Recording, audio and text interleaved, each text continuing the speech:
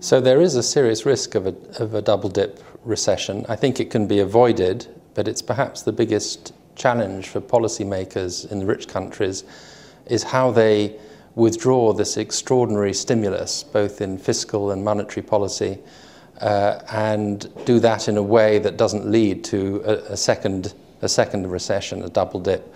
At the very least, I think it's quite likely that there'll be some weakening of economic growth towards the end of the year and into next year. So the United States, for example, as the stimulus starts to be withdrawn, is probably going to see its growth perhaps dip a little bit, but the hope is that it can be managed so that it won't be actually dipping back into an outright recession. I think that's possible.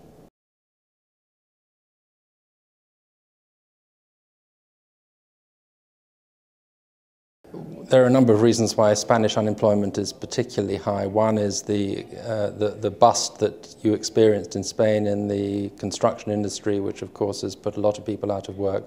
Secondly, a big loss of competitiveness over the years during Spain's boom and its membership of the euro, while other countries were restraining wages and becoming more competitive, particularly Germany. Spain was gradually seeing its competitiveness eroding. And the third reason is the particular structure of the labour market, where you have some workers who've been on short-term contracts, very easy to lay off, and others who have had their longer-term contracts, fixed contracts, who have remained in their jobs. So you've seen a very rapid shedding of the workforce that's been relatively easy to lay off.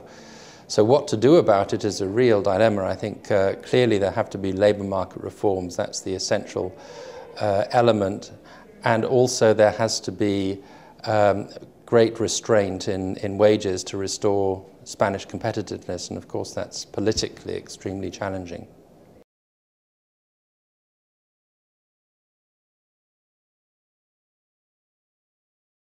Perhaps let me highlight one big trend and at least one big event. So the trend, I think, that really feeds into many other trends is the rise of China and the growing importance of China in the world. So if you look at anything from the economy to negotiations about nuclear weaponry to negotiations on the environment, China is mattering more and more. It matters also for things that we care about, such as raw material prices. Chinese demand is driving raw material prices, competition for natural resources. So China is an overarching trend, and how China responds to its new role in the world and its new responsibilities is something that will influence the shape of the world in 2010 and beyond, perhaps more than anything else.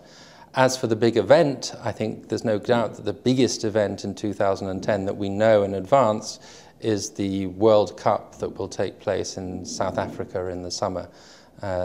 It's the first time the event has been held in the African continent. It's obviously a huge event for South Africa and for Africa generally. And there will be a cumulative television audience of perhaps 30 billion people. And of course, every country thinks that it has who's participating has a great chance of winning, not least Spain.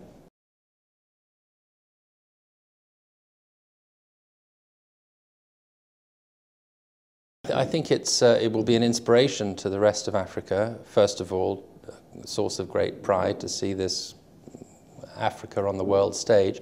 Perhaps also a little bit more complicated than that, a sense that it will show how far ahead South Africa is of other countries in Africa. South Africa is really the country that is able to stage such a giant worldwide event, more than any other country in Africa.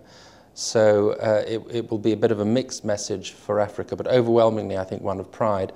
Elsewhere, of course, there will be different impacts depending on the success of the national team. So you can imagine great euphoria and a short-term boost to morale and perhaps even some political consequences for those countries that do well.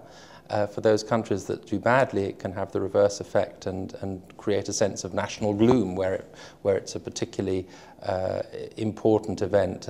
Places like Brazil, even my own country, Britain, where there are great passions involved in the game.